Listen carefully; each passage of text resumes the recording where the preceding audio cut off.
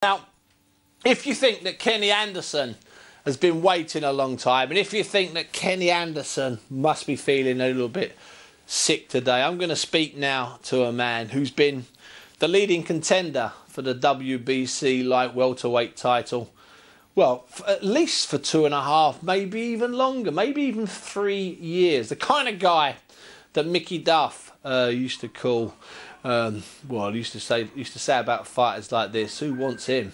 And he is. He's the, if he's not the chairman of the Who Wants Him Club, he's the president of the Who Wants Him Club. I'm talking about a guy who used to box here in Britain, who used to box out of St Pancras when he was living in London. I'm talking about Ajose Olusegun, who is out. I think he's in New York at the moment, and he's still waiting for a title fight at least 2 years after he should have had it. And I'm delighted to say that Ajose joins me on the line now from New York.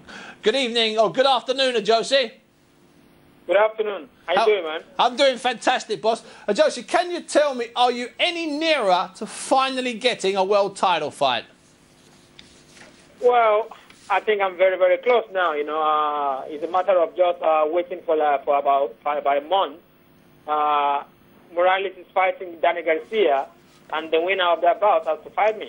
So that's what I'm waiting for right now. And you've been told that? Jose Sulaiman has told you that that's going to happen? Yes.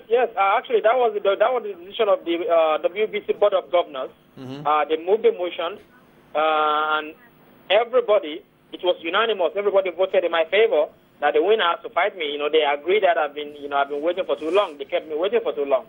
I've been #1 for like 3 years. They knew that. 3 years. So they agreed that now the winner has to fight me. I'm not just the #1 contender. I am the mandatory challenger. So the winner of the Morales fight against Garcia has to fight me or relinquish the title. Because, as I thought it was 2.5, it's been 3 years. You're unbeaten in 30. You must have felt, Ajose, some points in the last 2 years or so, you must have felt so frustrated that you wanted to just walk away from the sport. Yeah, so yes, I got close to retiring because, it's really frustrating. When you know what you deserve and you're not getting what you deserve. I don't mind this guy beating me. Just show me you're better than I am. Yeah. Just fight me, show me you're better than I am, and beat me up, no problem. Yes. But this is what I do. I'm a boxer, and I want to box. I want to box against the best in the world because I believe I'm better than the best in the world. So not being given the opportunity is very, very frustrating. But thank God I didn't give up. Hopefully I will get my shot now. Yeah, thank God you didn't give up, and hopefully you will at some point in the near future get your shot, the winner of the Morales and Garcia fight, if I'm not mistaken. Will you actually go and watch that fight? Will you try and get to ringside? Yes, I'm trying to go. I'm trying to go and get that fight. Hopefully, the fight is in Texas, so surely I'll be there. Yeah, I'll be there. I'll even call them out. Yeah, of course, that makes sense. Ajose, are you based in New York now, or are you still based in London and New York? Where's home for Ajose right now? Right now, home for Ajose is in New York. Okay. But I'm still London is still part of me. Every time I get the opportunity, I still go to London. Train in North Finchley, train with Don Charles in North Finchley. So London is always going to be part of me. London is going to always be home for me. But right now, I spend most of my time in New York. Well, let's hope, Ajose, that at some point in the next 6 months you get a world title fight, because I'm getting sick and tired of having you on the show talking about how you haven't got a fight. I want to get you on the show one day and we can celebrate you getting a fight. Absolutely. I promise, man. I win a world title, you invite me, I will come. It's a promise. Listen, I will not only will I get you on, it's an open invitation for you. Ajose Olusegun, good luck, and we'll speak to you very soon. Thank you so much, brother. No, thank you, brother.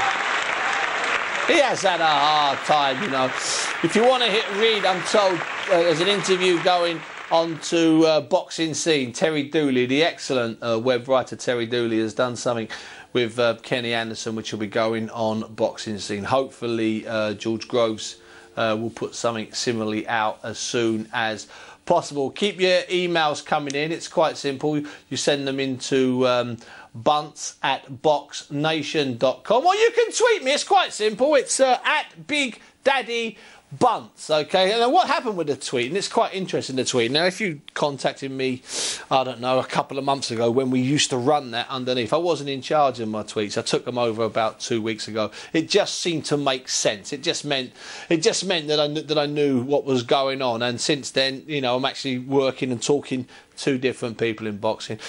Now at the weekend, I'm not going to show you this tonight, I don't think, but at the weekend, you can, well, at the weekend, we had a great fight here through the middle of the night. Duke McKenzie was here. One or two people asking if Duke McKenzie was wearing his pyjamas because it was through the night. No, it wasn't through the. It wasn't because he was in pyjamas. It was because he thought he was going to be doing the commentary. When he got here, we stuck him in the studio. Now this is a fight, a rematch. It took place in Puerto Rico last weekend between the champion Salido from Mexico City against the one-time, but at this time, slightly crushed hero, Juanama Lopez. Lopez going for that heroic status. Salido going for a repeat win. We pick it up in round 9. And I'm telling you, for the next 4.5 minutes, do not blink. You'll love this. Wow, that was special, wasn't it? I'd love to have been up watching that live. I watched it again, but I couldn't watch it live. Boxing Banter on Twitter has sent a fantastic tweet, and he says, Bunce, you need to do your show in black and white like Carpenter did. It shaves pounds off you. See? There was no need for that, really, was there? Thank you very much.